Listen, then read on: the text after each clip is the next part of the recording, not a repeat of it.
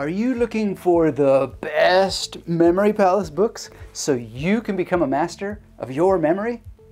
Are you looking for some memory hacks to help memorize books or textbooks easily? Or maybe you just want to improve your memory to make your life easier. But where on earth do you start? In today's video, I'm going to help you separate the wheat from the chaff with 5 Memory Palace book recommendations to help give some context to your search. And to get you started on your memory quest today, I'll show you how most successful learners treat that quest for best results.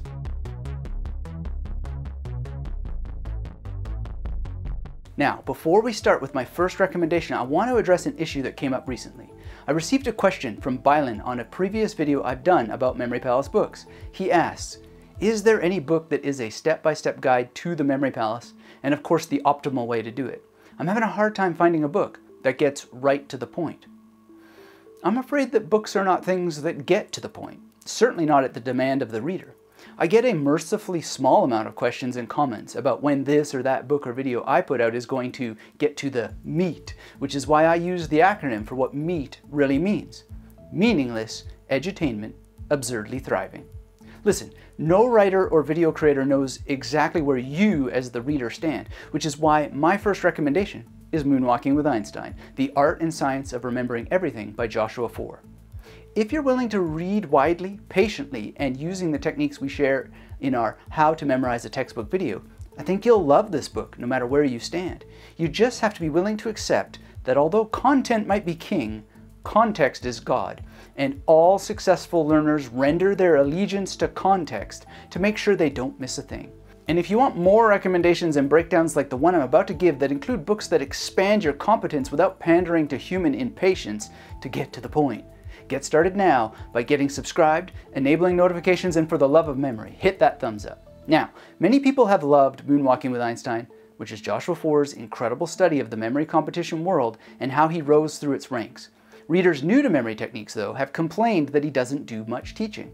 That's understandable. It's hard to perceive the great wisdom he shares about memory techniques when you've never used them before.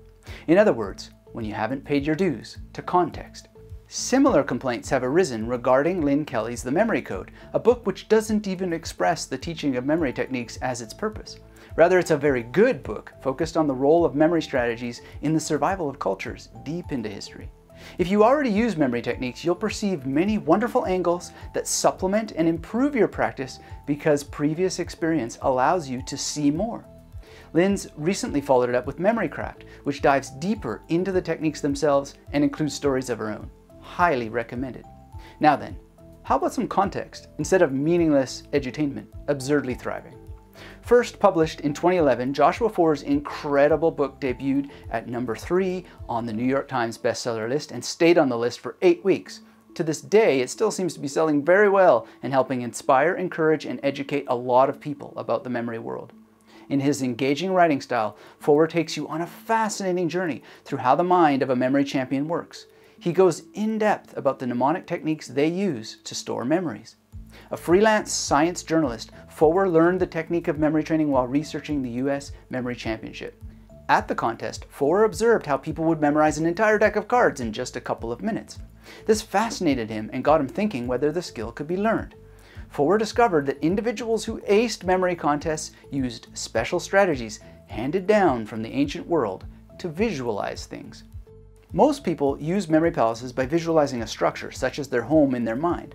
These memory palaces usually have several different rooms and people inside who represent what they're trying to remember. Foer decided to test his own memory power. A year later, he won the US Memory Championships against champion mental athletes who could memorize the exact order of 10 shuffled decks of cards in less than an hour. The book draws on thorough research, the history of memory studies, and various tricks of mental champions. I have a bit of a personal connection to it too because it mentions this Warrior of the Mind pin in the opening pages, something I'll say more about later in this video. My second recommendation is The Art of Memory by Francis Yates, a book I've been creating a study guide for in our playlist series, The New Art of Memory. Published in 1966, this book is still referenced in influential memorization guides and books today. The author, Francis A. Yates, traces the development of the mnemonic systems from the Simonides of Kos era through the Renaissance until the 17th century, when scientific methods were initiated. This is the oldest mnemonic strategy and is also known as the method of Loci.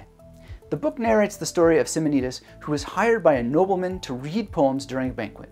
After the reading, he was asked to go outside to meet someone. Before he could re-enter the banquet hall, it collapsed, killing everyone inside. All the bodies were mangled beyond recognition. The story goes that Simonides used his memory to recall the faces and names of every person that was killed. He realized the importance of recalling facts based on their locations, or the method of Loci. These ideas hold good even now. For example, if a defense lawyer needs to recall evidence during a trial, he can first create mental images of a place familiar to him, maybe his home, and peg each piece of evidence to a room. During the trial, he can then recall those pieces of evidence by mentally walking through his house. But there's more to it than memory stunts for winning court cases. Enter Matteo Ricci. He's not the author of my third recommendation, but the subject. The book is The Memory Palace of Matteo Ricci by Jonathan Spence. In this book, the author explores the story of a Jesuit priest named Matteo Ricci who lived during the 16th century and how he used special mnemonic memory techniques to convert the Chinese to Christianity. The priest joined the New Catholic Order, the Society of Jesus, in 1571 and studied law in Rome. At that time, the order was quite young and needed to widen its influence. To ensure this, it would send young priests into the world to convert people to Catholicism.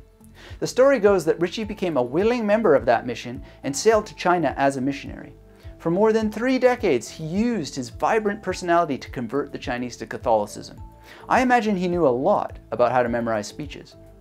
One of his key tasks was to convey basic Christian principles to the Chinese people in a manner they could appreciate and learn from, so he turned to memorization techniques for help. He taught the Chinese people the art of creating memory palaces through images in their heads, helping them store several pieces of information in their minds to be able to recall it later. The images acted as a narrative or a story, helping the Chinese understand the Bible and its teachings through their own cultural and spiritual norms. My fourth Memory Palace book recommendation is How to Remember Anything by Mark Channon. In this book, memory grandmaster and author Mark Channon focuses on how a radically improved memory can add more value to anyone's personal and professional life. It is filled with memorization techniques that teach you how to recall numbers, dates, and facts, as well as ideas on how to remember them by using different processing strategies. This makes the book one of the most practical ones on the art of memory improvement. It comes with innovative exercises that can build the confidence and vocabulary of readers. It also includes core strategies that can make memories and mental images more magnetic. Now, before I talk about recommendation number 5, I have a bonus recommendation for you, so keep watching. The second to last book on the list is Unlock Your Amazing Memory, the fun guide that shows grades 5 to 8 how to remember better and make school easier by Brad Zupp.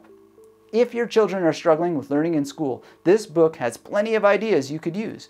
It outlines powerful strategies that can improve memorization skills while making it a fun activity. The techniques teach them to remember what they see, read, and hear. 3 traits that can result in better grades and more confidence in classroom settings. Teachers who have used this book say that it has transformed the way their students process their lessons and made tremendous improvements. And one reason for these great results is that this guide dives into the main issues that affect our attention spans, our memory and focus. This feature makes the book especially useful for students in grades 5 to 8. Children in grades 3 and 4 can also benefit from it with some help from parents and teachers. And now for the bonus book.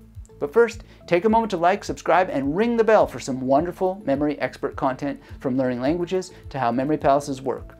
You'll know when my latest videos are released. And the bonus book on my list, let's just say I'm a little biased here, because I wrote it. It's The Victorious Mind, How to Master Memory, Meditation, and Mental Well-Being.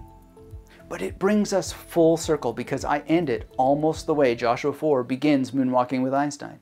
It's part of a great call to adventure that leads to exactly the kind of stellar memory improvement results anyone can expect when they use memory techniques. I know this from personal experience. You see, Joshua 4 notices the Warrior of the Mind pin at the beginning of his book, something that Tony Buzan gave to me.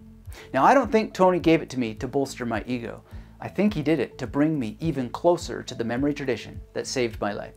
The Victorious Mind tells the story of how I overcame the mental distress that imprisoned me in a highly functioning manic-depressive identity and almost took my life. I used just 3 practices to do so. self-inquiry meditation, memory training, and biohacking. But more than a story of self-transformation, it offers detailed guidance through the techniques I used to release myself from the haze of lithium, along with the illusion of self.